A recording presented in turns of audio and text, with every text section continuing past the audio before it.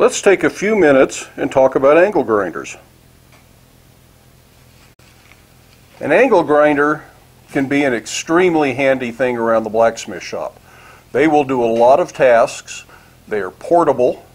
They can go any place an extension cord can go if you have one with a cord, or if you want to spend a little extra money, you can get some that are battery powered. And we'll talk about some of the advantages and disadvantages of both here. But these things not only will grind, they will sand, they will do a little bit of polishing depending on what you have, and they will cut. And that's one of the big advantages of them. In an ideal shop, you've got a bandsaw, you've got a chop saw, you've got a shear, you've got all sorts of different cutting options. But if you're just starting out, those are expensive options.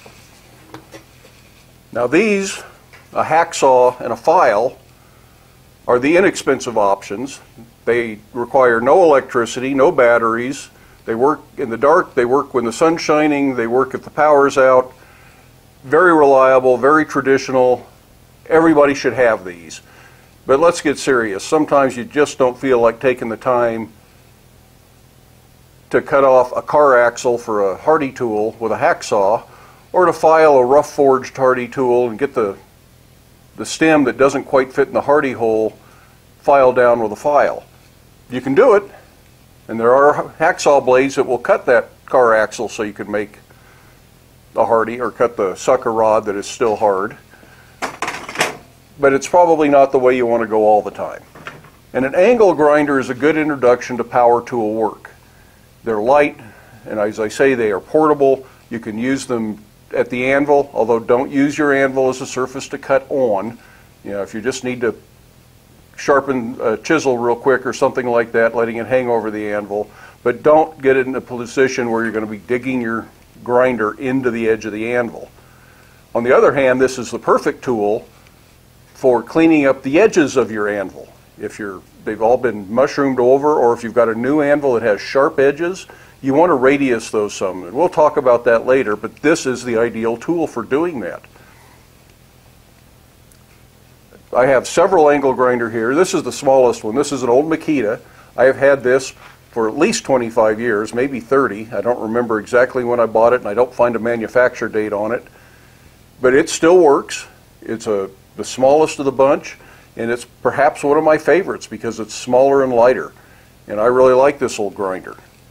This is my next oldest grinder I got from Sears, and actually it was one that was a replacement. The first one I burned out of it in about a year.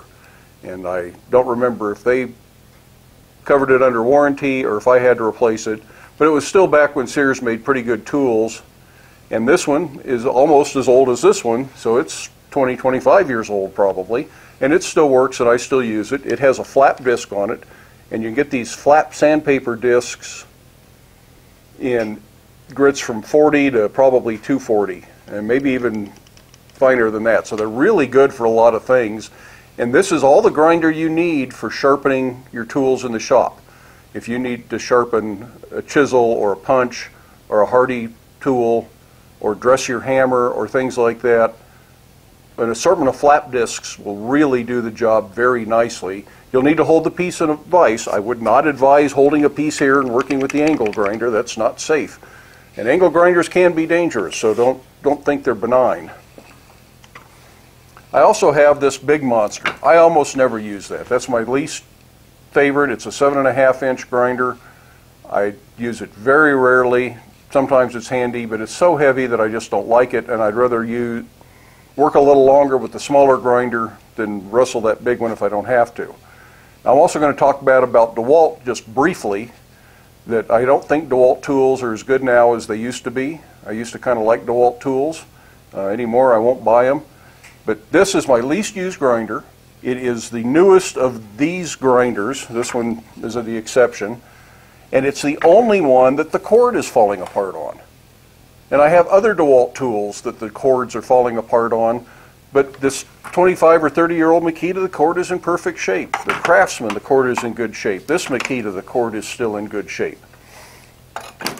So there's something about the DeWalt cords that they cut corners somewhere, or it would seem like to me. So, and I've had other DeWalt tools just quit prematurely. So I'm not as happy with DeWalt's. Makitas have been great. Milwaukee, of course, is always a great tool. And there are some other industrial grinders like a Metabo that are supposed to be wonderful, but I've never invested the money in one. These have always worked just fine for me. One thing people like to do with an angle grinder is put a wire cup brush on. This really cleans scale off of a piece phenomenally well. It is an awesome, impressive tool. It is a scary tool. This brush wants to grab stuff. It will throw the piece you're working on across the shop. If it hits somebody, it will hurt them. It will go through a window. It will stick in the wall if it throws it hard enough. If it can't throw the piece, it's going to throw the grinder back at you. If you get that brush stuck in your clothes, it's going to wrap them up, and it's not going to be a good day. Wire brushes on an angle grinder are quite dangerous. They run too fast as far as I'm concerned. But there's a solution to that problem.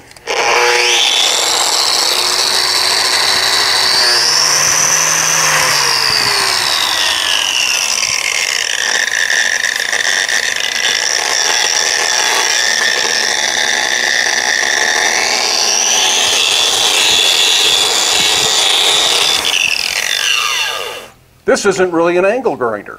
This is called a polisher sander, and it looks just like an angle grinder. It's every bit as well built as a Makita angle grinder. It is made by Makita, and it's a great tool, but it's got a variable speed, so you can turn it down and make it a lot safer than just the regular wire brush. You should also always use guards on your angle grinder, but the guard only comes down to about here, and the wire brush is completely left exposed anyways. So that's another problem with the wire brush on an angle grinder. But these sander polishers, if you're going to run a wire brush, I really recommend these. Yes, they're a lot more expensive, but they are way safer. You'll get much more control and a lot more peace of mind out of them. So this is what I would recommend you use for a wire brush. The other tool that gets used a lot is a cutoff disc. And the cutoff discs are very handy. They're a little fragile. It'd be easy to break one, so you absolutely have to keep the guard on when you're using a cutoff disc. If that disc shatters, it goes a lot of bad places, and you don't want one of those. Always wear your safety glasses. Face shield would be better. I have a cutoff disc on this battery-powered angle grinder. My first battery-powered angle grinder was a DeWalt, and it worked, but the batteries just didn't seem to last. It was an 18 volt, and I used their best batteries. They're good lithium batteries, but the batteries just wouldn't survive. These Milwaukee fuel tools, and I wish I could get paid by Milwaukee to sponsor their tools and get a whole bunch of these to put in the shop, but I don't think they care what I have to think. But these tools are wonderful. The batteries last way longer than any other tool system I've ever used, and that makes this angle grinder very functional. I don't know when I changed this battery last. The DeWalt, I used to have to change it twice just to get through a piece of 1-inch bar stock.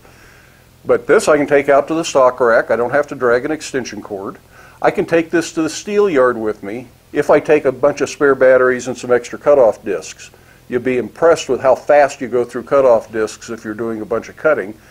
But you can take it to the steel yard if you need to cut pieces down from 20-foot sticks to 10-foot sticks to get them in the back of your pickup truck, or smaller to get them in the back of your car. And if you're not buying a lot, this is a good tool to do that. I have a big saw I use when I'm buying 20, 30, 40, 50 bars at a time, but for just a few, if you're a hobbyist, this thing would be great for that purpose. Or if you've got to go scrap something that somebody's got in their yard and says, yeah, you can have a piece of that, you can take this and cut it off. Throws sparks, so be worried about fire. But the batteries last. It's a powerful grinder. This one's got a brake system, so it shuts it off quick, so when you set it down, it doesn't keep running. I really like this. If I could afford it, I would have 4 or 5 of these in my shop with the cutoff disc, the flap sanding disc, a hard wheel, and who knows what else, but I would just have these set up and ready to go. And it is handy for all your angle grinders, if you have more than one, to have them set up with different wheels on them, so you don't have to spend a bunch of time changing wheels. If you can only afford one, it's not that hard to change wheels, and it's worth owning that one angle grinder and changing wheels if you need to do some of this grinding. But if you don't have power in your shop, you can charge these batteries in the house and bring the batteries to the shop, and the battery powered tools will do the job for you. Now, what are you going to spend on a new angle grinder? They are not cheap tools unless you go to a cheap tool store. And when you buy cheap tools, that's what you get, and they aren't going to last. We all have been to Harbor Freight, and I hate using them by name, but they are the one I think about. And there are others that sell the same quality tools, so that they're not unique. But buying an angle grinder for $19.95 because it's on sale is going to cost you more in gas to go back and buy another one than it would have to buy a decent angle grinder up front. This particular grinder, this model sells at the local home store for about $69. I found them online for $50, $55 plus shipping, and it's a good grinder. This is a Makita 4.5-inch angle grinder, and you'd buy 3 of the Harbor Freight ones for the price of one of these. But you're going to run through the Harbor Freight ones maybe in a month, maybe 6 months, maybe a year. This one I plan to have the rest of my life. And it would be something worth having repaired if the brushes go out or there's a problem. It's worth taking to a repair shop and getting it fixed, whereas the Harbor Freight ones are just trash. So I don't really recommend buying cheap tools, but I recognize that that might be all the budget you have, and if that's it, then make that decision yourself. I'm not going to tell you you can't, I just don't recommend it. But this is actually a pretty good deal. When I looked at this particular grinder model at the home center for $69, I noticed that they had a stack that I assume was left from Christmas of this box that just didn't look right. And it doesn't look right because this is 2 grinders. This has more in it than just that one grinder. This is brand new. I haven't even taken these out of the box yet. There are 2 of these, and for 2 of them, I got this. It was $99 plus tax. This comes with 2 of everything. It's got 2 wrenches, it's got 2 guards, 2 handles, 2 complete ready-to-go grinders. You could give one to a friend if you wanted to. And it comes with 2 hard wheels. So if you can find a deal like that, you can get them a little bit cheaper than if you have to buy just the regular off-the-shelf one-at-a-time grinder. So if you keep your eyes out for a good deal, you might get a better price on a grinder. But for a lot of the tools we're making, I assume that you have a way to cut material and to shape material. I don't have much choice. It's just a requirement as a blacksmith, and that means you're either doing a lot of work with a file and a hacksaw as your absolute minimum equipment, and I would have these in your shop no matter what. You need a good hacksaw, you need an assortment of good files. But I think if you can afford to go out and buy at least one decent angle grinder, some cut-off blades, some hard wheels, a couple of flap wheels, making things like punches, chisels, hammers, hardies, fullers, whatever you need to continue on and advance in your blacksmithing is going to be a lot easier on you. I think this is worth owning. I would buy one of these before I would start drooling over a belt grinder. I like the belt grinders, and I don't use the angle grinders as much as I used to. But these will do most of what I do with a belt grinder, except the final polishing and finishing on tools that I'm selling. But tools in the blacksmith shop don't need that. They're going to get beat up anyways. They don't need a fine polish. 120 flap disc is probably as far as you need to take them. Anyways, that's my opinion. I hope you liked the video.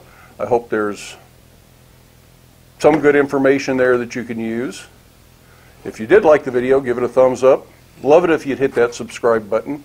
If you want to support the channel financially, there's a link down in the description, but there's no obligation. The content is free as always. That's just a gratuity if you're so inclined. Stick around. We're going to do some more videos shortly. Try to do one, probably every other day at the very least. But get out to the shop, make something, stay safe, wear your safety glasses, and we'll see you next time.